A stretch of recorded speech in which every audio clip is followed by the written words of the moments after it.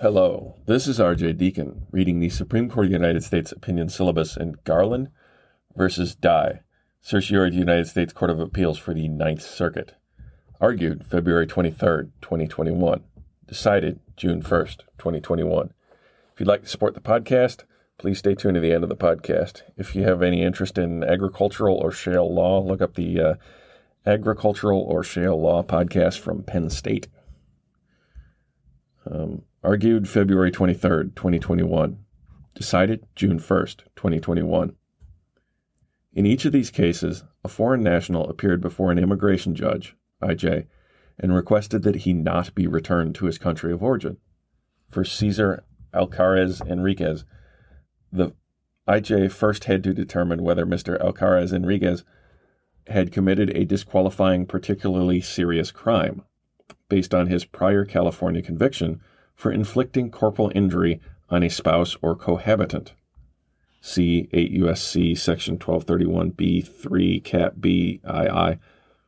The IJ considered both the probation report issued at the time of the conviction, which detailed a serious domestic violence incident, and Mr. Alcaraz Enriquez's own testimony at the removal proceeding, which included an admission that he hit his girlfriend, but allegedly did so in defense of his daughter. Relying in part on the version of events in the probation report, the IJ held Mr. Alcaraz Enriquez ineligible for relief. On appeal, the Board of Immigration Appeals, BIA, affirmed. In Ming Dai's case, he testified that he and his family had suffered past persecution by Chinese officials and expected future persecution upon return. But Mr. Dai initially failed to disclose that his wife and daughter had both returned voluntarily to China since accompanying him to the United States. When confronted, Mr. Dai told the real story of why he remained in the United States. The IJ found that Mr. Dai's testimony undermined his claims and denied relief. On appeal, the BIA affirmed. Mr. Alcaraz Enriquez and Mr. Dai each sought judicial review, and in each case, the Ninth Circuit noted that neither the IJ nor the BIA made an explicit adverse credibility determination. Under the Immigration Nationality Act, that's Section 1158 B1 Cap B III and 1231 B3 Cap C and 1229 A C 4 Cap C. Applying its own judge-made rule that a reviewing court must treat the non-citizen's testimony as credible and true, absent an explicit adverse credibility determination, the Ninth Circuit granted relief. The Supreme Court held, a decision is vacated and remanded, and Justice Gorsuch delivered the opinion. The Ninth Circuit's deemed true or credible rule cannot be reconciled with the INA's terms. The Ninth Circuit's rule has no proper place in a reviewing court's analysis. The INA provides that a reviewing court must accept administrative findings as conclusive unless any reasonable adjudicator would be compelled to conclude to the contrary. That's Section 1252b4 Cap B. And a reviewing court is generally not free to impose additional judge-made procedural requirements on agencies. That's Vermont Yankee Nuclear Power Corporation versus Natural Resources Defense Council. Judicial proceedings in cases like these do not constitute appeals, in which the rebuttable presumption of credibility on appeal applies, absent an explicit credibility determination. Sections 1158b1 Cap B III and 1231b3 Cap C and 1229 AC 4 Cap C. Here, there is only one appeal from the IJ to the BIA. See Section 1158D5 III through IV.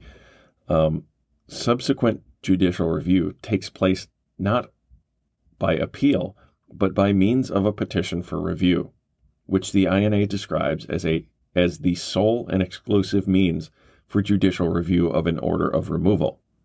Section 1252A5. A presumption of credibility may arise in some appeals before the BIA, but no such presumption applies in antecedent proceedings before an IJ or in subsequent collateral review before a federal court. This makes sense because reviewing courts do not make credibility determinations, but instead ask only whether any reasonable adjudicator could have found as the agency did.